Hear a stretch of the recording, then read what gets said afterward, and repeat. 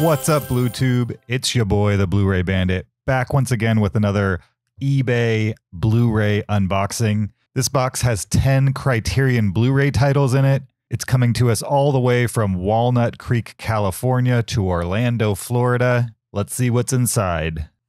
First up, we've got Red Shoes from 1948, a film by Michael Powell and Emmerich Pressburger, a movie I've heard of but know very little about.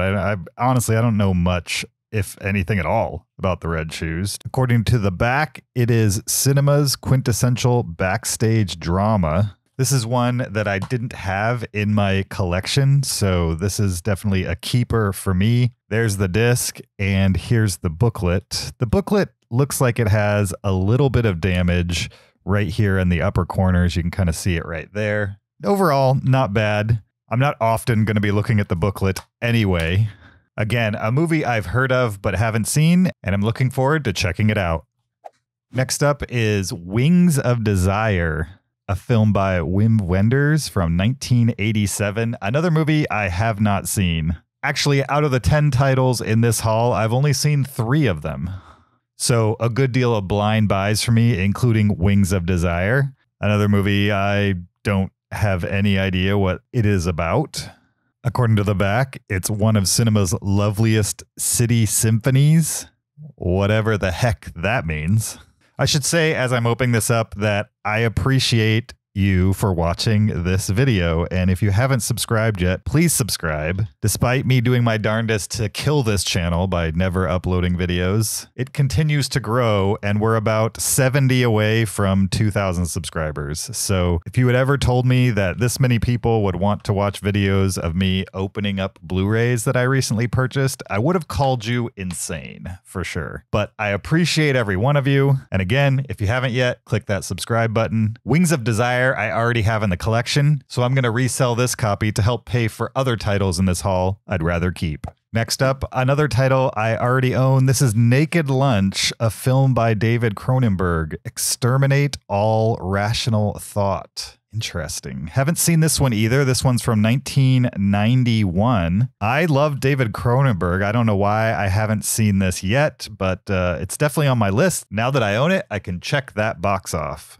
The description says it's about a part-time exterminator and a full-time drug addict named Bill Lee, who plunges into the nightmarish interzone, a netherworld of sinister cabals and giant talking bugs. Sounds pretty awesome. I can't wait to dive into this one. Well, I say I can't wait, but I already own this. It's already sitting on the shelf. It's probably been there for about a year, and I still haven't watched it yet. So I say I can't wait, but there's just so much to watch, and for some reason, Naked Lunch just hasn't hit the top of the list quite yet. Either way, I'm excited to own it, if not watch it someday. I'm not going to be watching this copy, though, because like I said, I already have one, so this one's getting resold to help pay for some of the titles in this haul I plan on keeping.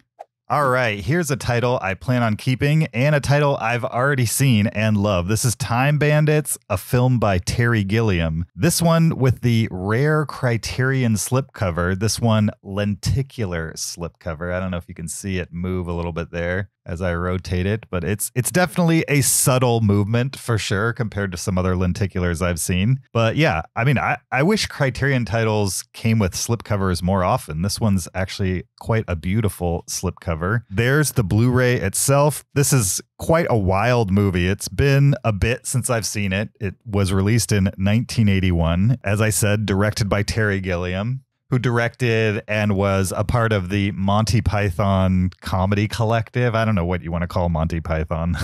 Just a group of guys who did comedy together. It's a fantasy film, if you couldn't tell from the covers. I'm sure a good deal of you have seen it, but those of you who have not, you should definitely check it out. The booklet itself is interesting. It presents more as kind of like a poster. There's the inside and there's the outside. Maybe a cross between a poster and a map of some sort. Yeah, Time Bandits, definitely an 80s classic, one that I've seen a couple times but haven't seen in quite a while, so I'm excited to add it to the collection and give it a rewatch at some point. Here is another keeper and another blind buy for me, meaning I have never seen Akira Kurosawa's Dreams from 1990. Not only have I not seen it, I have no clue what this is about. Let's take a look. Unfolding in a series of 8 mythic vignettes, this late work by Akira Kurosawa was inspired by the beloved director's own nighttime visions, along with stories from Japanese folklore. Interesting. So he had some dreams, wrote them down, and then made them into a film. That's wild. When people talk about Akira Kurosawa, this is not one that tends to come up, at least not within my circles. So I'm curious to see just what it is eventually when I get to watch it. I don't know. This one isn't high on the priority list either, just because there are definitely other Akira Kurosawa movies that I have not seen yet that have been recommended to me. This one, I'm not sure I even know anybody that's seen this before. But beyond all that, it's a Criterion Collection Blu-ray that I didn't have in my collection, therefore it's a keeper. Next up is Mulholland Drive by David Lynch, a pretty well-known art housey type movie from 2001, one I've seen before. This one comes in the somewhat rare kind of digipack packaging from Criterion. As somebody who likes my shelves to be kind of clean and uniform, I don't particularly love these digipack sets. Not only do they just kind of look awkward next to the standard Criterion Blu-rays, but also they tend to get damaged much more easily. Like if you look at the corners of this title, you can see right there, since it's a black packaging, the pretty light shelfware tends to show through real well. You can also see it on this edge where the colors have just kind of scratched off. There's the other corners. This one's not in particularly bad condition. It's just when it sits on the shelf and gets shuffled back and forth, they're naturally going to get that kind of wear. That doesn't really happen with the clear plastic cases. So let's take a look at what's inside the Mulholland Drive Criterion Blu-ray. Not much, but some big old color photos on the inside. There's the disc. Pretty much your standard Criterion Collection booklet, but pretty well done. It's definitely a strange movie for sure. Most David Lynch films are. Mulholland Drive happens to be one of my favorites. I already own this exact copy, so this one's going up for resale. Next up, we've got another digibook. This is The Princess Bride from 1987, kind of packaged to kind of look like a storybook. It's got kind of this special canvas material and special printing on the cover. It's not your standard insert, which I think is actually pretty suitable for this film. Again, it's an odd looking presentation on the shelf next to all your standard Criterion Blu-rays. I don't particularly love that. Like, I wish the height was exactly the same height as the other Blu-rays in the collection. But I mean, what can I say? They tried to do something special. And in this case, I mean, it kind of works. On the back, I don't know if it comes like this, but it looks like somebody has saved the special features on the back. They decided not to take it off, which I appreciate. There's not a whole lot to say about The Princess Bride. You got the booklet kind of bound into the package itself, which is a little different than most Criterions. There's your disc. I know there's a 4K of this available now as well. I'm looking to upgrade this copy eventually. And speaking of copies, I already have one of these on my shelf, so this one's going up for resale as well.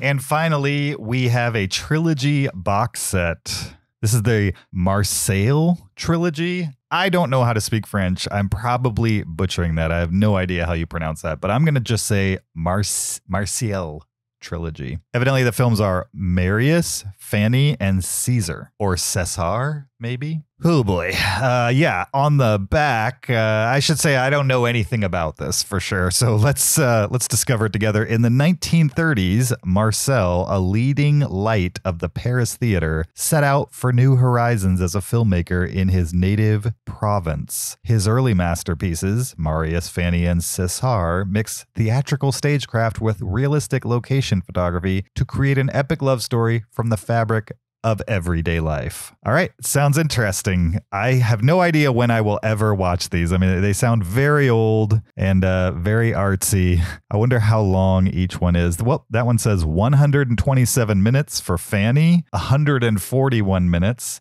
So they're long. They're not exactly short movies despite their age. And this one, 127 minutes. I wonder if you're supposed to watch them in order. If it's supposed to go Marius, Fanny, and César. Oh, probably by year. So probably watch Marius first, and then Fanny from 1932, and then Cesar from 1936. This one also comes with a nice fat book. Has anybody ever seen this? Like, should I prioritize watching this? I don't know. I don't particularly love old movies, but I found that when it comes to old black and whites, the foreign films seem to do better than the domestically produced films of that time. They just seem a little more experimental and interesting and less showbiz, if that makes any sense at all. But yeah, I didn't have the Marseille trilogy on my shelf, so this one's getting added to my personal Criterion collection. So there we go. That's it for this Criterion Collection Blu-ray haul. There are 10 titles here at a cost of $99.83. That's a per title average of $9.98 each and an estimated value of $138. Death cannot stop true love. All it can do is delay it for a while. Thanks for watching. We'll see you next time. Until then, goodbye.